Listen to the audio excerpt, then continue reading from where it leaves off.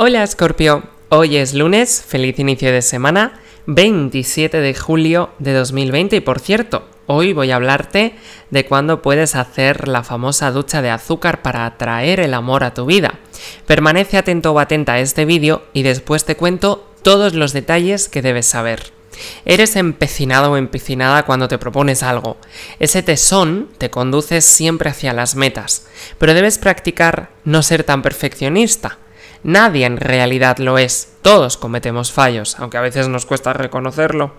Baja el estrés que esto te ha venido causando. De poquito en poquito no lo has notado, pero a veces puedes caer en estados de mal humor y eso crece y muestras síntomas de angustia. En el trabajo, que ahora ampliaremos más detalles, también es necesario que te mantengas en buena onda con tus compañeros. Tus obsesiones, controlarlas de forma en la que no causen molestias solamente para ti. Tu sinceridad es parte de tu atractivo. De hecho, siempre se dice que si quieres saber la verdad le preguntes a un Escorpio. Eres alguien que verdaderamente los amigos o amigas pueden confiar, porque eres la sinceridad cruda y dura. Les guste o no, al final les dices lo que es. Obviamente tienes esa cordialidad de que sea cuando te lo hayan preguntado. Claro, no te lanzas ahí a dar la opinión sin ser preguntada. Ponte a trabajar prontamente en las cuestiones puntuales, pues tienes tendencia a dispersarte en estos días entre tantas cosas que quieres alcanzar. Un día de paseo, si te lo puedes permitir por tu zona, se transformará en algo inolvidable. No te cierres a las nuevas emociones. La vida está para disfrutarla en casa, detalle a detalle, por pequeño que éste parezca, a simple vista. Vamos ahora con los detalles concretos del amor, la salud, el trabajo y tus compatibilidades para hoy. En la salud, hoy tienes un día fantástico que se fundamenta y se cimienta en la forma en la cual te hayas estado cuidando desde hace tiempo atrás. Lo importante, en definitiva, es la forma en la que ofreces cierto momento para entender cómo funciona tu cuerpo, qué procesos tiene. Si ingieres un alimento, ¿cómo te sientes un par de horas después? ¿Te sientes bien? ¿Te sientes con pesadez? ¿Te entra sueño? Date cuenta de esa clase de detalles porque en definitiva son los que marcan la forma de cuidarte a la larga. Para el tema laboral se desborda la energía creativa que llevas dentro, convirtiéndose en líder y sostén de las ideas que quieres cristalizar. Tu don perfecto de la empatía sale a flote logrando verdaderos milagros en el carácter de la gente. Apaciguas los fuegos de la volatilidad entre compañeros. Goza del buen ambiente que se abre ante ti, del esfuerzo que todos tienen por mantener los ánimos a flote. En este entorno, todo vestigio de negatividad se disipará como la tiniebla ante la luz. Para el tema económico-financiero, aléjate de la tentación de una tarde de compras. Si bien es cierto que pasarás un momento agradable, al final de la misma verás que trajiste a casa cosas que en verdad no son prioridad ni una necesidad en sí misma. Estos gastos imprevistos pueden poco a poco comprometer tu solidez financiera, que es el resultado de tu arduo trabajo. No dejes que esos detalles socaven la base que has creado para ti y los tuyos. Busca la compañía de quienes se constituyen en fuentes de inspiración, con historias de superación y de éxito. Solo una persona exitosa puede inspirar el éxito a los demás, y es ahí donde tú entras en juego. Para el tema del amor, no dejes ir lo que realmente amas, y no me refiero al amor en sí mismo, sino a la ilusión de forma indirecta. Tómate tu tiempo para pensar en lo que quieres. Si estás en pareja, valora cada instante vivido al lado de ese ser querido. La vida te premia y te da la oportunidad de estar con él o con ella. Hay tantas personas en el mundo que no tienen la dicha de compartir sus vidas con quienes aman, y tú en cambio la tienes al lado, en su compañía incondicional. Ámala con el sentimiento más sublime que pueda salir de tu corazón. Si estás soltero o soltera, puede que hayas perdido a un amor y piensas que el amor no volverá a florecer para ti. Cree firmemente en la creencia que por cada tristeza el universo nos depara 1000 bendiciones. No es olvidar completamente, se trata de atesorar lo que nos hizo feliz. Hoy de hecho la oposición de Venus y Saturno generan que puedas tener cierto dilema en tu mente, pero lo importante es que es transitorio y como todo, también pasará. En el tema energético, te sientes un poquito desgastado o desgastada energéticamente, sobre todo a partir del mediodía tarde. Debes energizarte de pies a cabeza. No puedes permitir ir por la vida como una batería desgastada, sobre todo si además trabajas de tarde, porque es que esta tarde puede ser que te falte energía. Respira profundamente, que tus pulmones se impregnen de oxígeno. Reduce la larga lista de actividades que tienes y concéntrate solo en un par de ellas. Colócalas en orden de prioridades para que puedas ir abarcando una a una.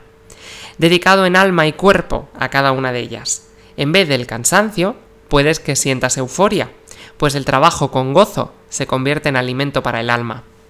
La situación positiva que tienes que potenciar hoy es la dinámica cósmica que debes aplicar esta vez.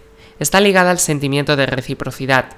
Es fácil acostumbrarse a recibir muestras de cariño, muestras de bondad, pero es hora de que te preguntes si las estás devolviendo con el mismo cariño con el cual las recibiste. Comienza desde ahora a devolver todo el bien en base a palabras, abrazos, si se puede en tu región, o en hechos concretos. En negativo, cuidado porque tu lengua peca de tener demasiada sinceridad. Lanzas dardos de verdad de forma tan abrupta que terminan siendo como dardos en el corazón de las personas sensibles. Piensa lo que te he comentado antes. Da la opinión solo cuando te la hayan pedido. La prudencia es la base de tu entendimiento social, así que ponlo en práctica. También ten cuidado porque muchas veces el dramatismo se te puede venir a la cabeza, ya sabes que eres del elemento agua. Representas verdaderamente una obra de teatro, en el sentido figurado, en la vida real, sin percatarte mucho del mismo. Tiendes a exagerar sin sentido alguna situación, sobre todo en aquellas que no encuentras mucho agrado.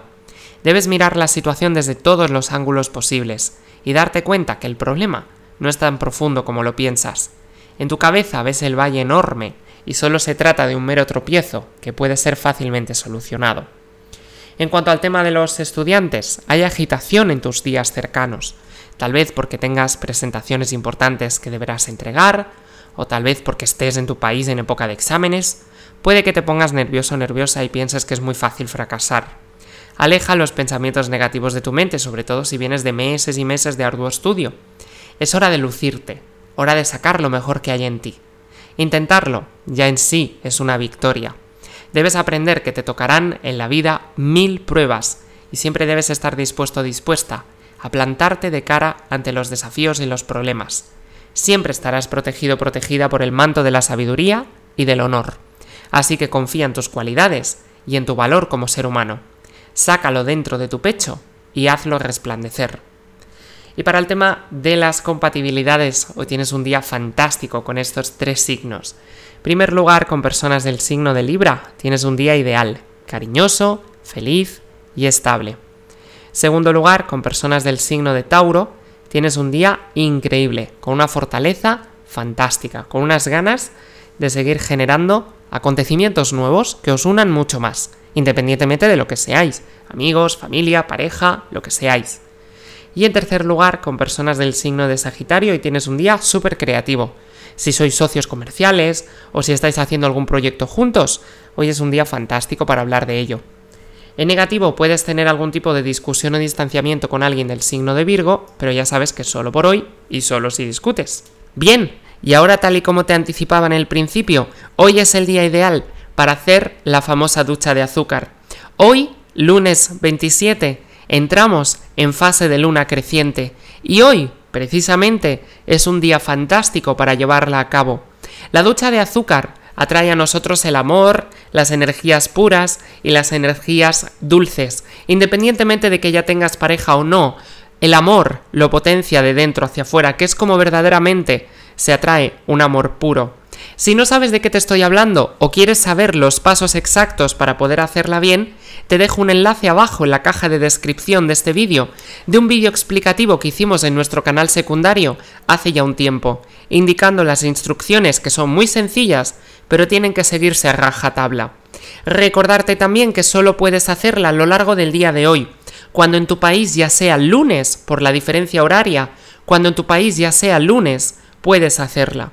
No debes hacerla en martes, ojo, no debes hacerla mañana martes, porque en martes rige Marte, que obviamente pues tiene un efecto contrario al de hoy lunes, que rige la luna. Ten en cuenta esto, hoy lunes, ducha de azúcar. Que tengas un día maravilloso. Hasta mañana.